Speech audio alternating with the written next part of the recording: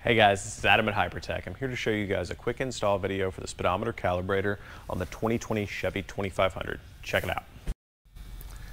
Alright guys, when you open the box to your speedometer calibrator, the first thing I want you to pull out is this little black box right here.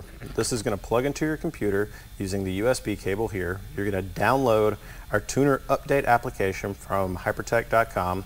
It'll be under the support tab.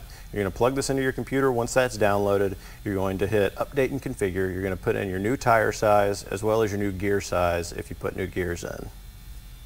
Then, after it's been updated, you're going to take it and plug it in to our wiring harness right there. Guys, I'm here at the truck. I'm going to put the camera down here so hopefully you guys can see what I'm doing. All right. You've got your brake pedal right here, and up and to the left is this bank of plugs. You're going to look for the white plug right there.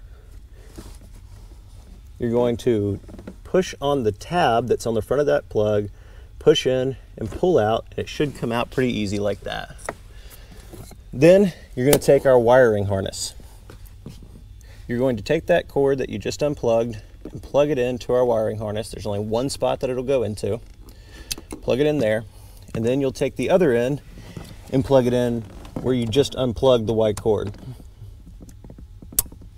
After that, you'll take this black box right here and you will zip tie it using the provided zip tie to one of these cables under here and just get everything out of the way. And that's the install.